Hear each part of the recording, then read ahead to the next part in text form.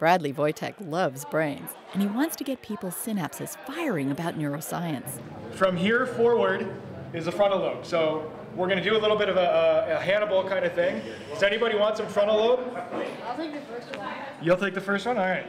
Either future neuroscientist or future serial killer. I like it. He never passes up an opportunity to share his passion. Last Friday, he dissected a Jell-O brain at the Horrible Imaginings Film Festival.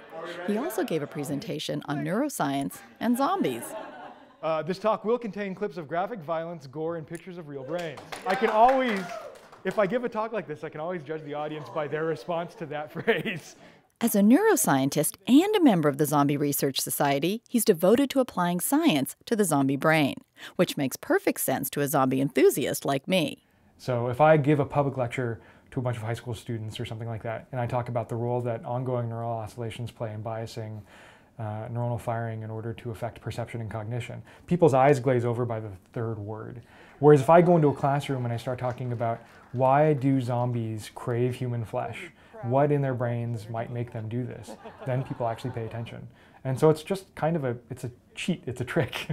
To get people to accidentally learn something. Voytek and fellow neuroscientist Timothy Versteinen tested this accidental learning theory by putting up a poster detailing research on zombie brains at the Society for Neuroscience conference in 2010. 35,000 neuroscientists from around the world come to attend this conference.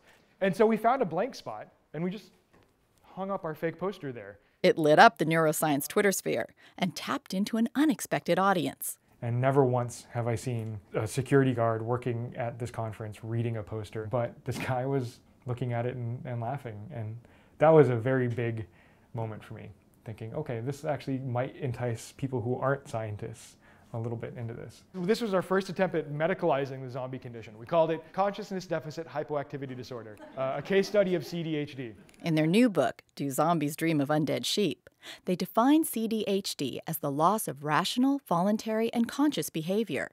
And in its place, there's an inability to coordinate motor linguistic behaviors and an insatiable appetite for human flesh and brains. Eating brains. How does that make you feel?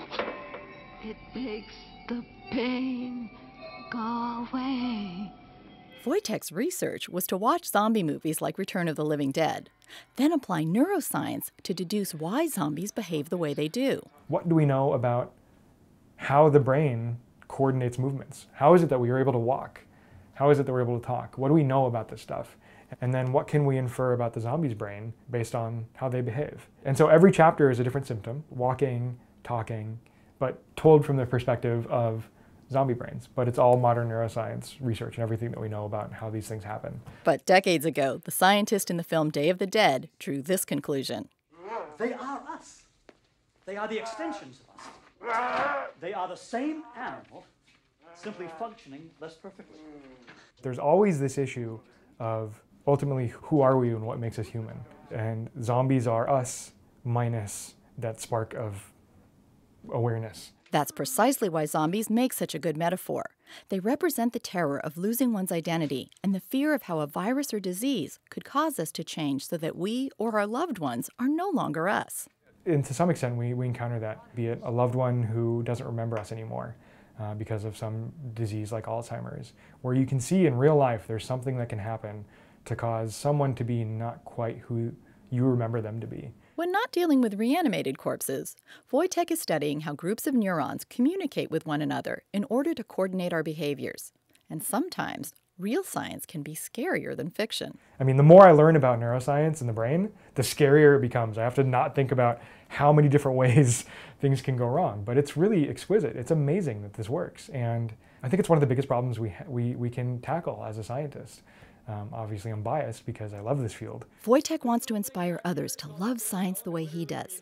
And he's hoping zombies, with their insatiable appetite for brains, will be an invaluable teaching tool. Beth Accomando, KPBS News.